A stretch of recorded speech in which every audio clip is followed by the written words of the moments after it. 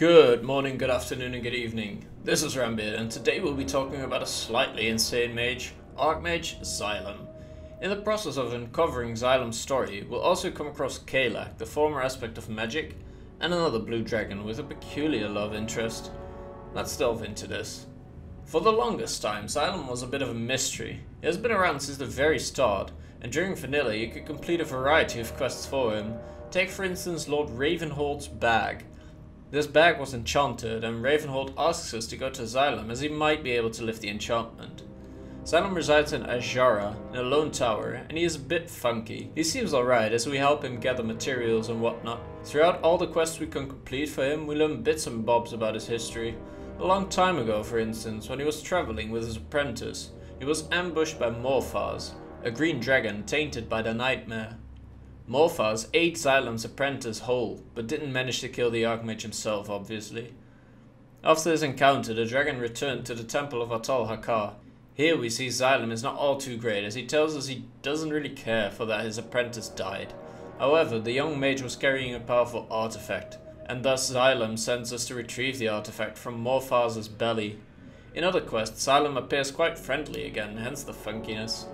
You could not just get to Xylem randomly, you'd have to get his faithful servant, lim-yo, to teleport you to the tower. In the beginning of the game he'd ask you for some hippogriff feathers, but eventually he'd just teleport you up there for free. In 2011 we got to learn a little bit more about Xylem. During the Cataclysm, an interesting quest chain was released for during Hallow's End. It tells the story of Anson Hastings, who has been working on some big project. Some of the supplies he has ordered were stolen in Stormwind, and during the questline we found out that the stolen goods are arcane artifacts. On our journey through Stormwind, we eventually learned that the thief is meeting with someone that would buy the stolen artifacts off of him.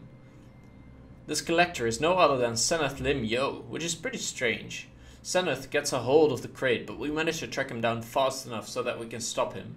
Xylem is mentioned a few times again, and the idea is tossed that the Archmage is insane. Who knows, maybe he is. I'd suggest you finish the questline during Hallow's End yourself, as the outcome is quite fun, but has nothing to do with Xylem anymore. During the Cataclysm, there is also a new questline in Azshara that we'll take a look at. Around Bilgewater Harbour, our presence is called for by Kalak, who is not yet the aspect of magic at this time. He tells us about the black dragons that wreak havoc among the zone, and that he wishes to save Azuregos, another blue dragon. He continues on, telling us about the strange friends Azuregos has, and that they may know of the dragon's whereabouts. We meet up with a murloc by the name of Earl, the G is not pronounced. We help the little fellow out, as he is a friend of Azuregos, and eventually he tells us Az was looking for magical artifacts, and thus tried befriending the always peculiar Xylem. He suggests we become an apprentice to Xylem, in order to further our search.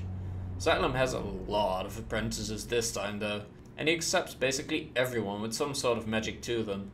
We equip a wizard hat, and that's enough to become an apprentice ourselves. In an awesome but ridiculous questline, we get closer and closer to Xylem, and we have to complete trials for him to show him our skills. After getting up onto some mountain, we complete the trials of Frost, Fire, and Shadow, which are pretty fun. Note that every time we see Xylem here, it is his image, not the actual Archmage himself. The whereabouts of the mage are unknown at the moment, as he is no longer in his tower. When you walk around the tower, you see several of Xylem's images doing all sorts of chores, which is kind of funny.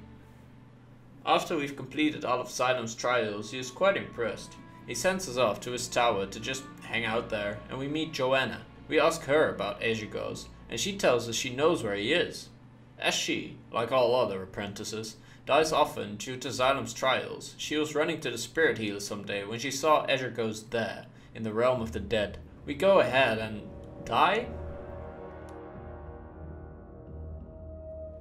But oh well, there he is. Azuregos is hitting it off with the spirit healer, which is probably the weirdest relationship in all of World of Warcraft. We do manage to persuade the dragon to help out with the black dragon problem, and we go on to liberate Azshara. Of Xylem we don't see a thing anymore, aside from his occasional appearance in a molten front. I think Azuregos eventually goes back to the spirit healer, but that's not really specified. This was all for today, and I hope you enjoyed this rather strange story. Thank you for tuning in, and I wish you a pleasant day. Goodbye. For the past month I've been doing like matchings for universities and try to get into a study. hence the lack of content, and there will be lack of content again as I'll be traveling for the entire month of July, so there will be barely any videos for that, just a heads up.